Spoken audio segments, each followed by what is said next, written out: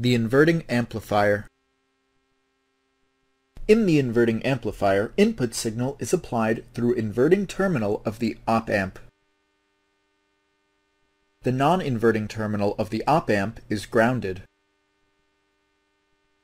From the gain equation, V sub O equals AV I sub D.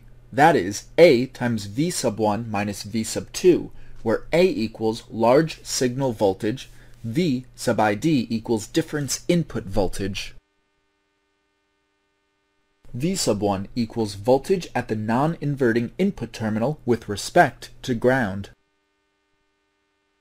V sub 2 indicates the voltage at the inverting terminal of op-amp with respect to ground.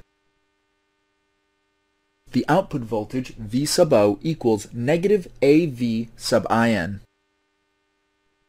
The negative sign indicates that the output voltage is out of phase with respect to input by 180 degrees. In the inverting amplifier, the input signal is amplified by gain A and is also inverted at the output.